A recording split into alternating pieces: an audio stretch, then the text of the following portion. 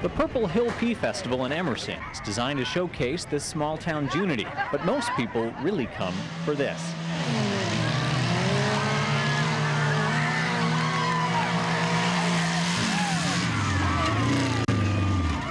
For the last 15 years, residents from Emmerson and the surrounding area have gathered to race rototillers on this field. Racers competed in various categories, including a compelling competitive women's division.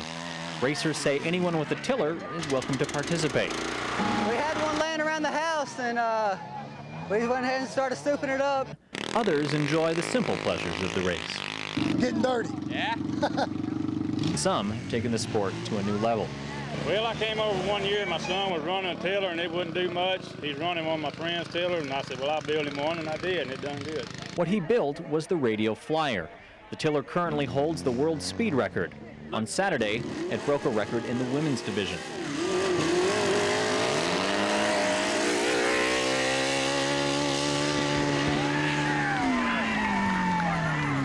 Erica Butler finished the 200-foot course in just over 6 seconds. But even those who just watched said it was a good time. It's just good, clean fun. Even if you do get a little dirt on yourself. In Emmerson, Matthew Workman, KTAL News Channel 6.